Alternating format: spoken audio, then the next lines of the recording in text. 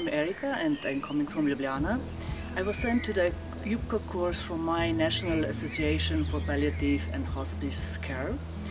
And I must confess, after the first module in Köln, I was a bit confused, or better to say, I have a huge confusion in my head, because I met such a beautiful people from almost 20 different European countries, with different backgrounds, with different profession, different expectation.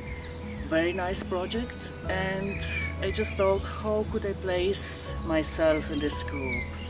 And now, after 18 months, when we end the EUPCA course, I must say it was the best thing I ever have done.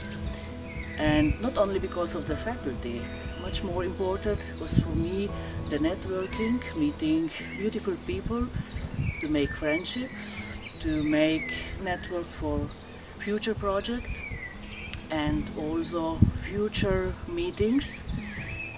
And I hope the alumni group we established will offer a new possibility, and we could not only close a door, we could open another door.